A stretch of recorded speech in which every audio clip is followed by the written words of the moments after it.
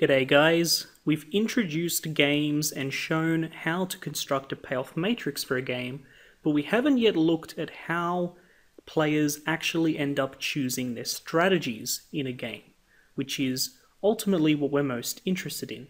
So we're going to start to look at that in this video by introducing these concepts of dominant strategies and Nash equilibrium, and we'll demonstrate these concepts with examples. So the first one is the idea of a dominant strategy, which is a strategy that a player has that will always give them a higher payoff no matter what the other player does. So it's one unique strategy in the set that they have that always gives them the best outcome. To demonstrate this, let us go back to the example that we had in the previous video of Coles and Woolies choosing between advertising and not advertising. Let's look at Coles and see if they have a dominant strategy. So do they have a strategy that will always be better for them?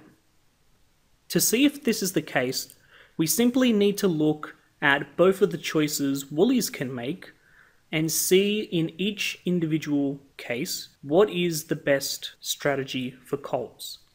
So let's say that Woolworths does advertise. What should Coles do? If they advertise, they're going to lose $10 million. If they do not advertise, however, they're going to lose $30 million.